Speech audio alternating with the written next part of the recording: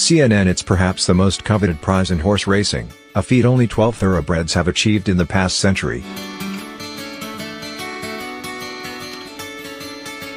At this weekend's Belmont Stakes on Long Island, the 150th anniversary of the New York race, Justify has the chance to join the exclusive club of Triple Crown winners after triumphs at the Kentucky Derby and Preakness Stakes earlier this year. Justify would become just the second horse to win the esteemed Triple Crown since 1978, with the Great American Pharoah the most recent horse to complete the sweep in 2015.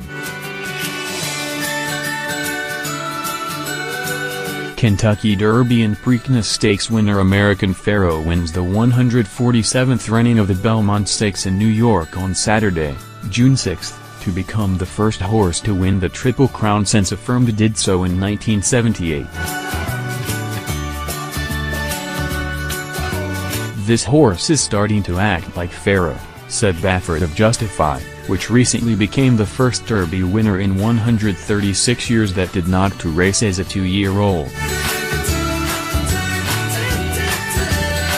"I think I see a lot of resemblance in these two, the way they move. When I worked him after the Preakness, American Pharoah, when he would breathe, he was like he was a machine. And this horse is getting there." Justify, ridden by 52-year-old Mike Smith, won a rain-soaked Kentucky Derby ahead of Good Magic in May, before handing Baffert a record-equaling 14th race win in one of the Triple Crown events at the Preakness just 2 weeks later.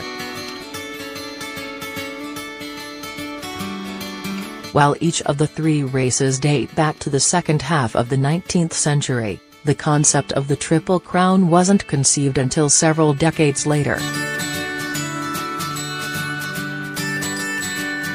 Gallant Fox became the first horse to popularize the term with his success in 1930, although it was Sir Barton in 1919 that first won the 3 races in the same year.